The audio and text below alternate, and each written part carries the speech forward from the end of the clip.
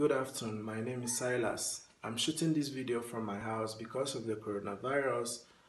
With the help of the Scotland High School administration, we are shooting this video to help our students whilst they are on break, to help them, to give them the understanding, the knowledge, and the opportunity to study whilst they are home.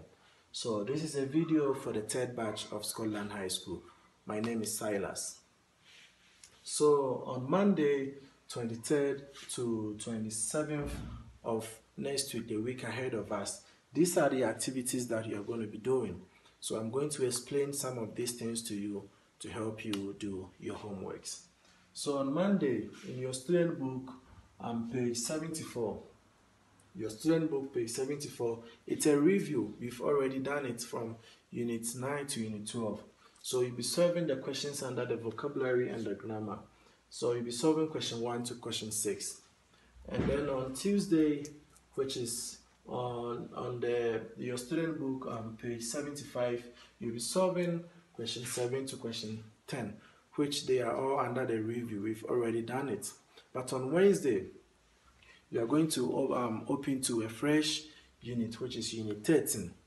Unit 13 of your student book. And that is page 76. So in this unit, the topic of this is leading the way. When we ask leading away or leading the way, what is the meaning? The meaning.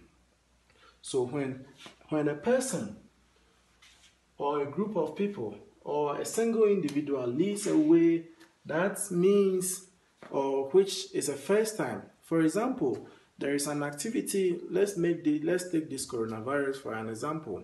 As people are dying, people are falling sick, and all of these things, if an individual or a group of people start fighting for a surviving vaccine, they find a vaccine, the group of people who started first, or a single person who take the step first to do it, is who leads the way. When we say somebody is leading the way, it's the person who take the first step or a group of people who take the first step. So that is it. And then if you come under it, you are going to see leadership. What is leadership? Leadership is the act of motivating a group of people to act towards achieving a common goal. A leadership is something that you do to help a group of people. You motivate them, you organize them to achieve the same goal, the same thing that you all need. That is leadership. And then you see achievements. What is achievement? Achievement is a work done successfully.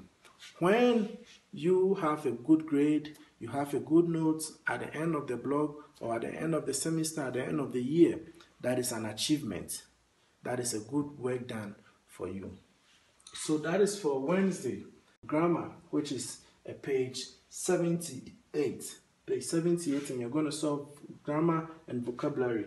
This, I already sent you a link this week, but I'm still going to send you a link under the passive. I already explained to you in my other video.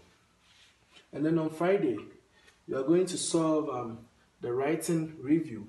It is in your student book 74, that is the page. You are going to write a review about a report. So I'm going to send you links about all of these ones and some explanation on the platform. I hope this video be of help to you to do your works. And if you don't understand anything, don't hesitate to give me an email or send me a message in my email, and then I'm willing to explain everything to you so that you could be able to do your work and have a good note. So enjoy your day, be safe, and stay safe. Hope to see you soon in school. Goodbye.